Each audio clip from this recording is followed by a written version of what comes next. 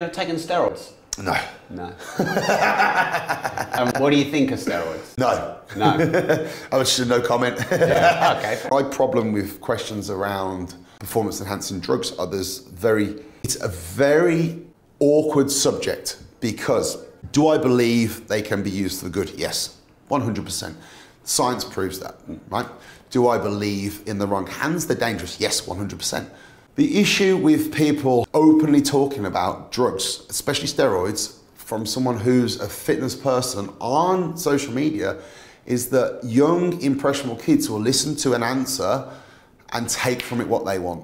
The problem is you've got people who aren't educated on it, making an opinion on it. That's the biggest issue. I think us as adults have created it for them, if I'm honest, through media and social media, and made them feel not good enough by looking normal, that they feel the need to have to look a certain way.